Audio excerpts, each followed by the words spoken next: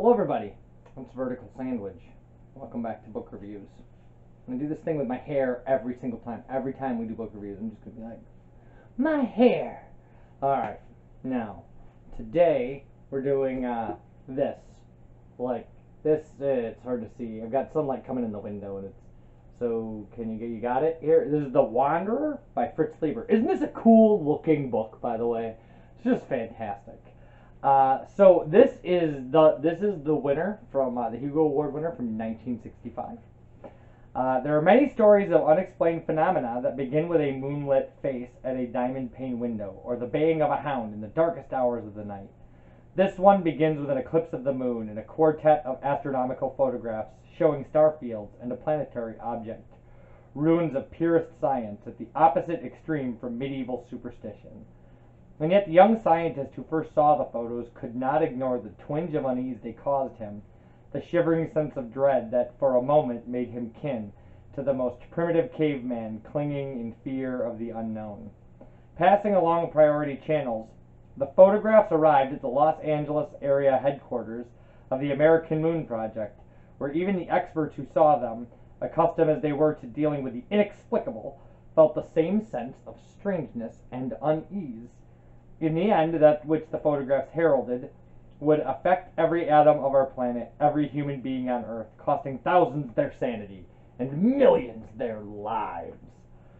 On the night of the lunar eclipse, Paul Hagbolt, a publicist with Project Moon, was on his way to the project's Vandenberg 2 base when he was persuaded to take a detour.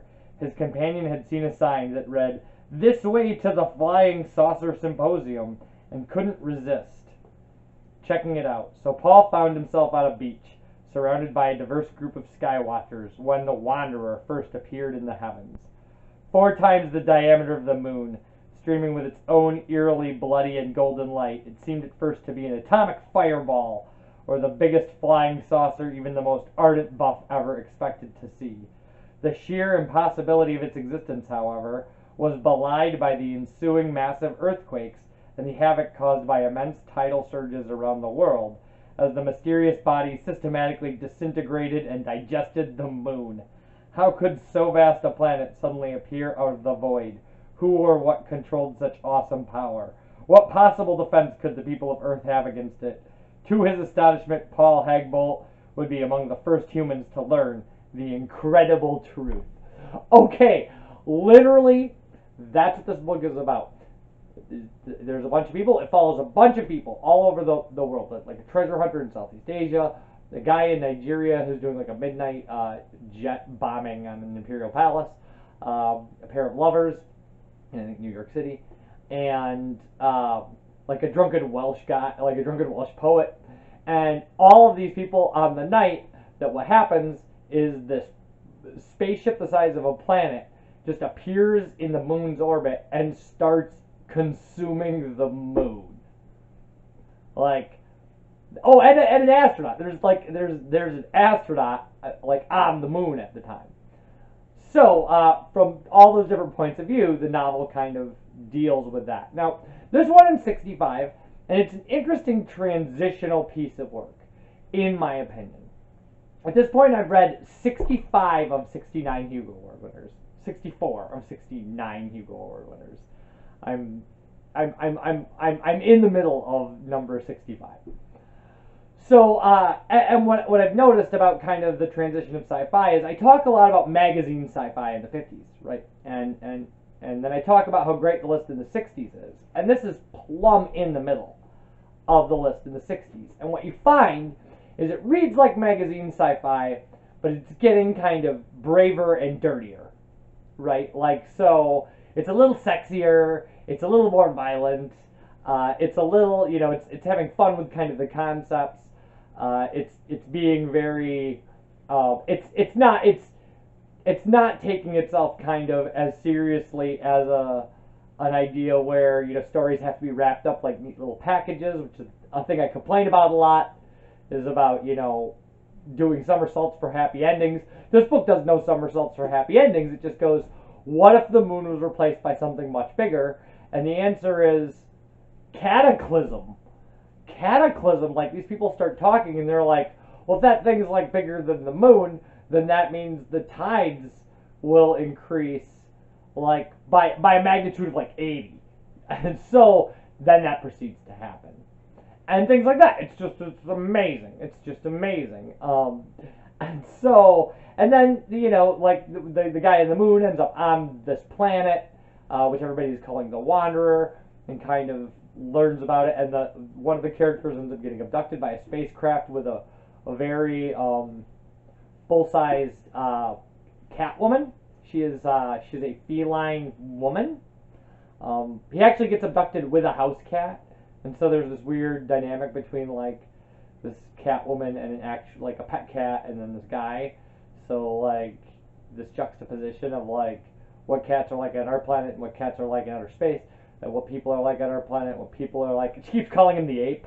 Like there's clearly a lot of fun. I genuinely enjoyed this, by the way.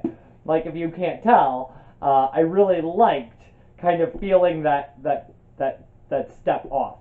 And so it was nice to read a book that kind of seemed to be at the forefront of that, was making some very brave choices.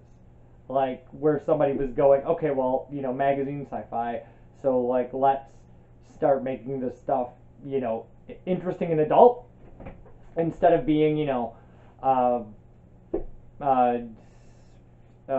John Carter of Mars. John Carter of Mars is, if you ever want to read what I'm talking about, like kind of this, like everything that I'm not a giant fan of, read the Edgar Rice Burroughs Carter of Mars stuff, because it's all of that. It's all of, like, one guy is just so super heroic that it's unbelievable, and then everything works out really well, and he becomes this kind of like this living legend to the people who, you know, your name precedes you, John Carter of Mars. Like, it's just that kind of thing. And so it's nice to see somebody kind of obviously living in that world, but going like, no, I think there should be sex, and I think that there should be the Black Dahlia killer. He's in here. Like, I think that stuff should be in there. Like, I think that there should be violence, and there should be gangs of thugs roaming the streets and killing cops, because that's what it would be like. And you're like, yeah, that's what it would be like. And so it's interesting that it's almost more sci-fi-y than most sci-fi that came before it, and yet has those haunting tinges of reality, which is really where sci-fi comes into its own as a genre of literature. It's not where it can be like, this is the weirdest thing you've ever heard of.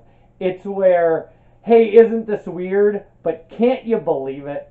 Like, when that stuff happens, you just go like, oh yeah, this is exactly, like, this is what San Francisco would look like if suddenly, you know, the tides were, you know, there were, yes, all the freeways would just stop, and people would be out of their cars just, like, burning stuff. Like, that's what would happen. So, let's read a little excerpt. By the way, this has pictures. This is the only other science fiction book besides Breakfast of Champions I've ever seen with, like, felt tip pen drawings in it. That is the color shading on the Wanderer as it rotates is cataloged in the book by one of the characters. It's very clever. Like, Leiber did an amazing job with this. It's really, and so this book is it's a little over 300 pages, and it reads fast. I mean, it's big print, by the way. I mean, this is monstrously, you know, and it's cool. Look at this book. This is great. So Don Merriam is the astronaut on the moon. Don Merriam had been 15 minutes in the body of the moon, doing much of it at 2 miles a second, and now the violet and yellow thread, after widening to a ribbon, was staying the same width, which couldn't be good, but there was nothing to do but bullet toward it through the incredible flaw that split the moon along an almost perfect plane, like a diamond tapped just right, and nothing to be but one great piloting eye, and suffer what thoughts to come that would, since he couldn't spare mind to control them. After the first big shove, he fired the main jets in brief bursts, aiming the Baba Yaga with the verniers. Don Merriam was making a trip through a planet's core. He had passed through its very center, and so far the trip had been glitter and blur and blackness, and a violet thread having a space screen turned milky in patches. That and an aching throat and smarting eyes, and the picture of himself as a glass bee with a Prince Rupert's drop tail buzzing through a ripple and a stack of metal sheets miles long. Or an enchanted prince sprinting down a poisoned corridor wide as his elbows to brush a wall. What a faux pas. Toward mid-passage, there had been soot-black streaks and a flash of green fire, but no guessing what made them. The milkiness in the space screen, at any rate, should be erosion from the fantastic thin-armed dust swirls that at one point had almost lost him the thread. He had lost the afterward sunlight, too, sooner than he'd hoped, and had to aim the Baba Yaga solely by the fainter purple and golden wall glimmers. And that was deceptive, because the yellow was intrinsically brighter than the purple and tempted him to stay too far away from it. But now the violet ribbon began to narrow, and he knew it was the doom of him. Worse than collision course, for there came unbidden to his mind a vision of the riven halves of the moon crashing together behind him, cutting off all sunlight, and then in ponderous reaction, and by the fierce mutual attraction of their masses, moving to crash together ahead of him, swinging through yards while he rocketed through miles, but swiftly enough to beat him to the impact point. Then, just as he seemed almost to reach it, just as by his rough gauging he'd moon-traversed close to 2,000 miles, the violet ribbon blacked out altogether. And then, as incredible as if he'd found a life after death, he burst out of the blackness into light, with stars showing off to all sides, and even old shock-headed Sol shooting his blinding white arrows. Only then did he take in what lay straight ahead of him. It was a great round, as big as Earth seen from a 2-hour orbit. This vast mounded disk was all radiantly violet and golden to the right, where Sol lay beyond, but to the left inky black, save for 3 pale greenish oval glow spots curving off the disk in the distance.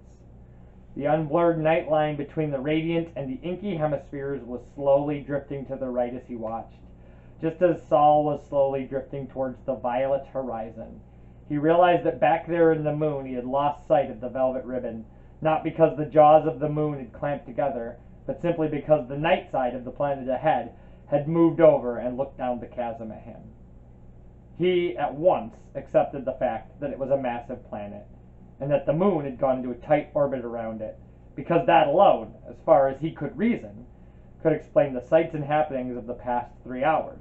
The light deluging Earth's night side and the high light in the Atlantic, and above all, the shattering of Luna.